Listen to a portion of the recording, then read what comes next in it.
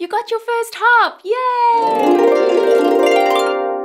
Here are 3 things you need to do when getting started. The third one I'm pretty sure you haven't thought about. The first very important thing you need to do is have fun with your harp. Give yourself a little bit of time where there's no pressure to play with good technique. You're just going to make friends with your harp. Maybe give your harp a name. My harp's name is Petunia.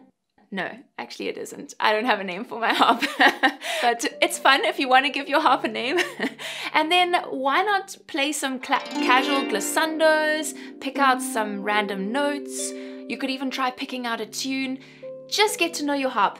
I will say though, you mustn't spend too much time just randomly picking out tunes without any technique, because you could start to build some bad habits. So have fun, but also move on to step number 2. Next, you need to decide a strategy for learning solid harp technique. Harp is one of those instruments where in the beginning it just sounds lovely no matter what you do, and you might not think about harp technique, but we really need to set up good habits from the beginning. Otherwise you'll hinder your progress in the future and you could even end up injuring yourself.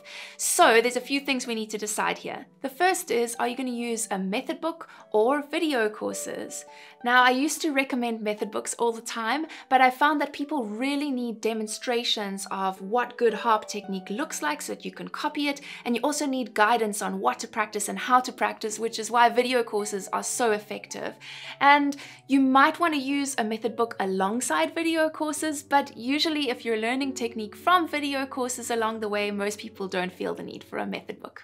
Next is, are you going to teach yourself or are you going to learn from one-to-one lessons with a harp teacher?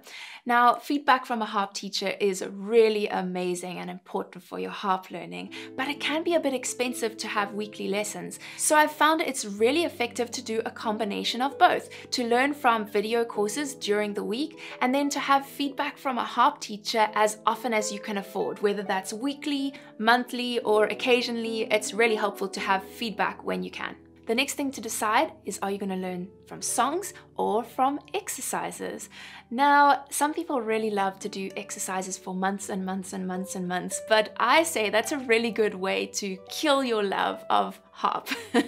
So exercises are not an end in themselves, they're to equip you to play the song beautifully. So on our platform, you can get a course to learn a song with some advice about technique and exercises within the course, and then we also have a skills library where you can learn skills and also do exercises to improve your technique.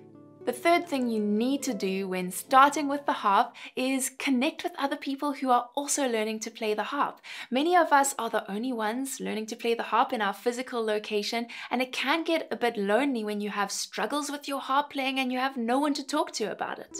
We have monthly Zoom meetups, workshops, practice pods, and an active community, kind of like a harp Facebook, where you can connect and make friends with other people who are also learning to play harp as an adult, and you can share your challenges, ask all your questions, and keep each other motivated. This is actually something you can try out for yourself with a free trial of our membership at learningtheharp.com. You'll get a free video course to learn any song of your choice and it's yours to keep, or you can choose any workshop. You'll also get 1 month's access to our skills library, and you can attend a Zoom meetup to connect with others who are learning to play the harp as adults. Now click here to get a free trial of our membership where you'll get everything you need to learn to play the harp. I'll see you there.